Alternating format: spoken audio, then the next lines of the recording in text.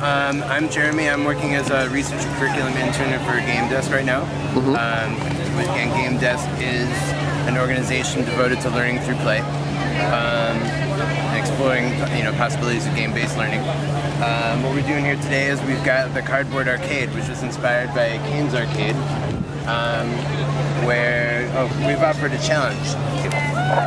Actually, the Cardboard Arcade Challenge, where we're bringing in kids. Some kids here are from the New Road School that they've made games to challenge other players to come in from IndieCade to earn tickets, and then they can earn whatever's on this table and some of the exotic stuff we have here to make their own games and make our arcade even bigger. So we're challenging people to just get creative, to think of whatever they could possibly make, just like Kane's Arcade. As you can see here, we've got a wide variety of games, and it's just growing more and more.